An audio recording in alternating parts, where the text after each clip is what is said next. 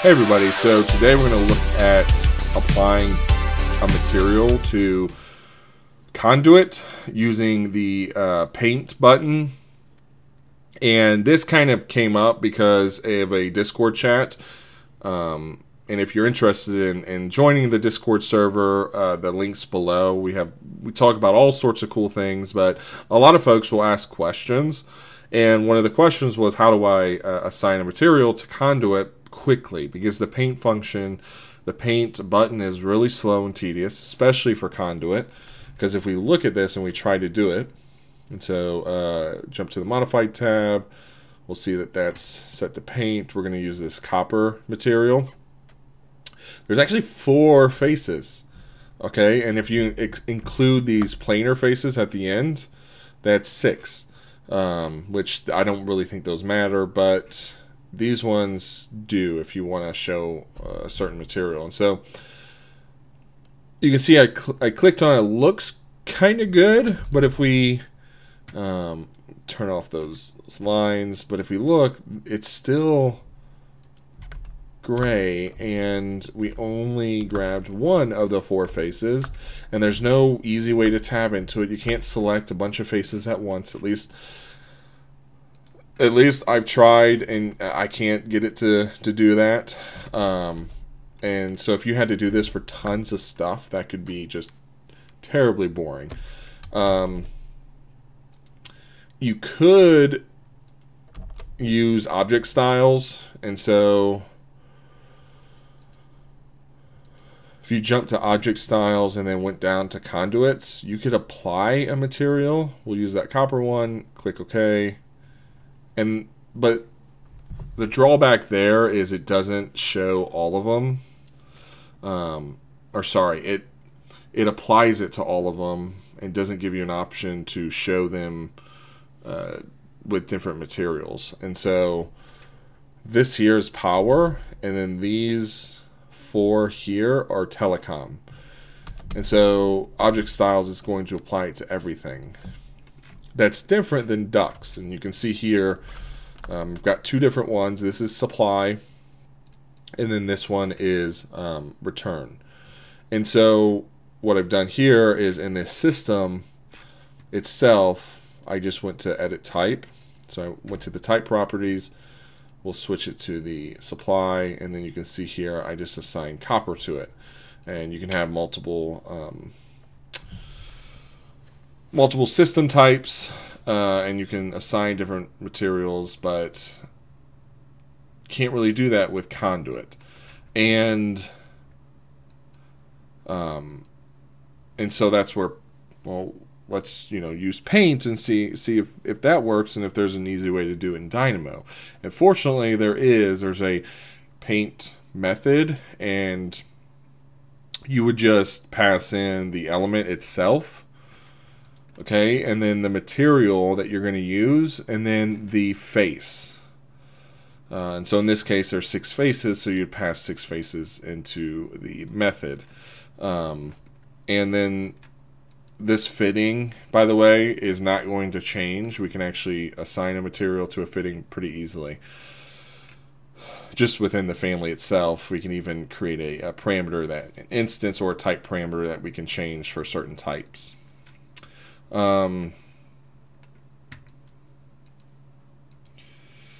If all you wanted to do was schedule a specific material, then an easier way to do that, if you weren't trying to render something out, it would be to just assign a project parameter to the material, and then, like in this case, I've got this con mat material.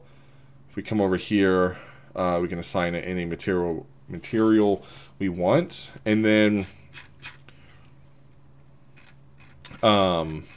scroll up to schedules. Then you can schedule that if you wanted to. So I've got this one here, and this is going to show us that all that conduit is copper. Jump back out. I'm going to grab these telecom ones. Go here to edit type. Let's just switch them to a different standard.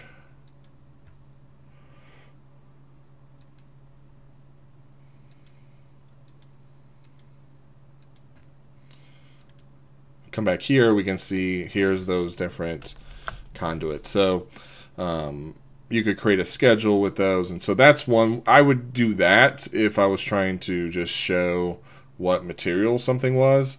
But if it was for rendering purposes, I would use this paint method and use Dynamo. And so originally when I built this, I just built it to apply it to all conduits, and then I put a filter in it to look for certain service types. And then I added a function just recently to remove the paint. I would not use this at my firm. We don't do anything like this. It may come up in the future. But my thought was, okay, if you're going to apply this paint for rendering purposes or for whatever, then you may want to remove it from the project when it's done. And so there's a pretty easy paint method, remove paint method, that you can use to do that.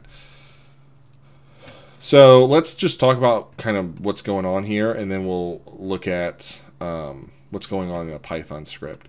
So we're grabbing all the conduit, all right, and then here we're looking at a certain parameter of the conduit, which is service type. We only want power, so we're passing in X. X is the list, and then this is checking to see if any of those items in that list equal, power. And then it's going to give us a true false. And we can see here index 2 false, so everything's working. Index 1 is true, power, and index 1, so that looks good. Pass it in over here, and if we drop this down, we can see it's filtered the list. We've got our 4 items up here in the end list. If we hover over this, we'll see that it's the true items. So that's perfect. And then we pass that into our Python script. And here is the material. We pass in the material. So for the methods, we actually just need the material ID. I just grab that within the Python script.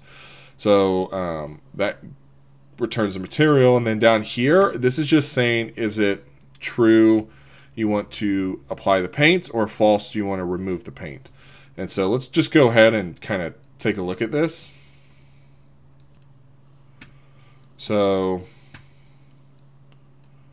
all right, so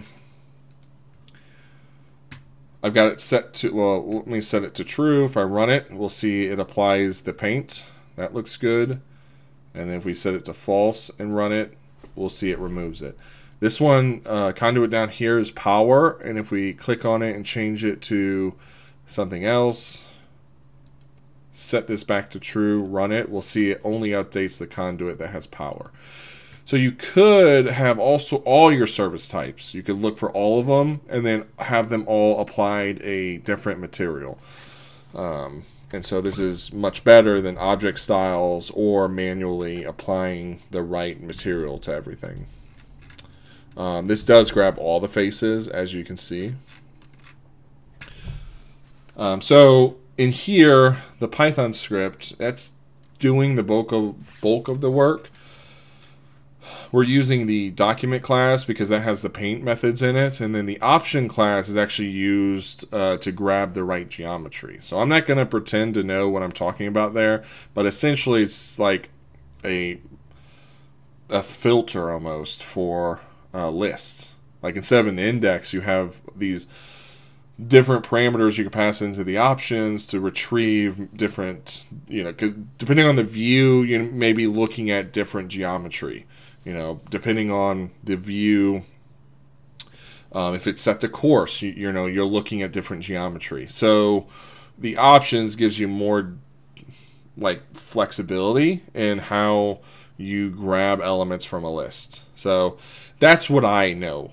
So I would say do your research on it, but fortunately it was kind of a headache trying to get it to work right, and then I found all I have to do is just pass it into this get geometry method, and it returns the solid, which then down here I'm actually checking for that because it returns a solid and then a line, I think, and I just want the faces from the solid, and so that's what I'm doing here. But originally when I was messing with this, I thought I had to do this and then pass in the view that I'm in, the current view, and it was just kind of a headache because I used and I think this actually would be pretty valuable, but I'm going to pull this over to the right and then just grab one of these Conduits. But I use the Revit lookup, Snoop current selection, because this is where I started before, and I guess I should have started this video about this, but this is where I was like, okay, how do I get the faces?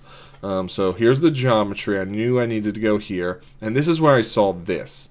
Like, okay, what are these? And then I went here and saw that it was a solid, and then I could grab this. I think one of these other ones returns multiple. Yeah, so we've got a line, point, solid. So that's where I think the options, it's like depending on the parameters you pass into it, it will return different things.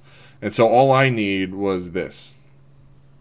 So this solid, and then from here I can actually get the faces. And so by getting this property, we can see there's different faces in here.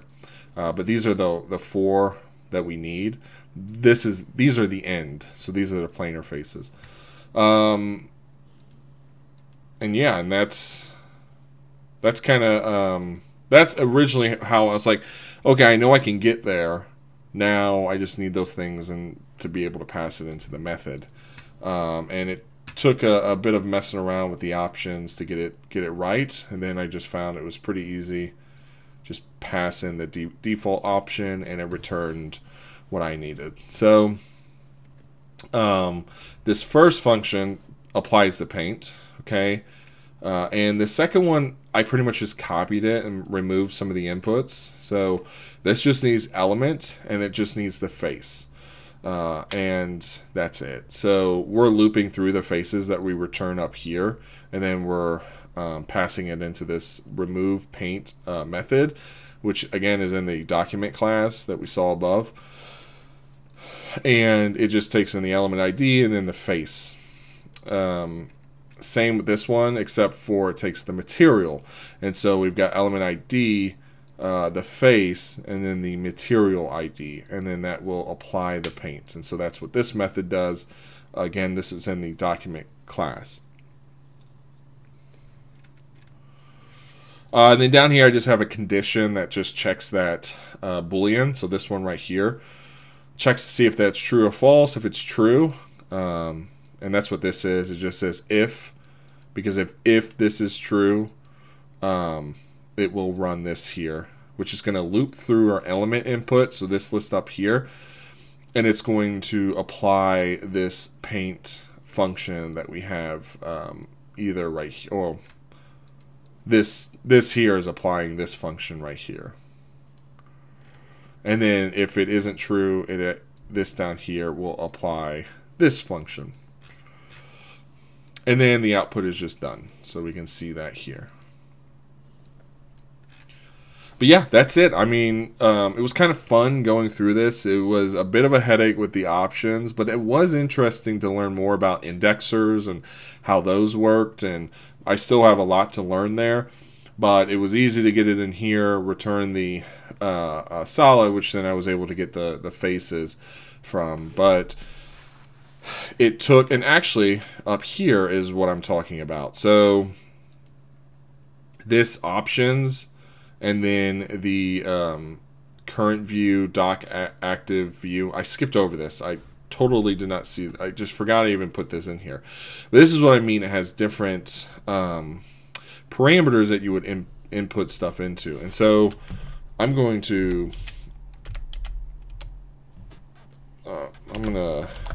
comment this out and see if it works. I thought I had done that, but I can't remember. So let's just run this and see.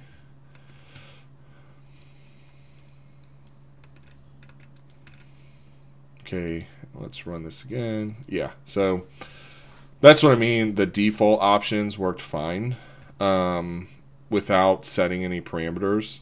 And so originally I was doing active view, and I was also not using this method here, get geometry. I was using dot geometry, and it just could not figure it out. And then I found this method. I passed in the options class, and it worked fine. So, but yeah, I mean, anyways, it works. It applies the material. I can remove and add the materials really easily. And it was just fun kind of doing this. And so hopefully if you're doing something like this, you could use this script and apply it on your own project. So it'll be on GitHub. Feel free to download it. And yeah, thanks for watching, and I'll see you in the next one.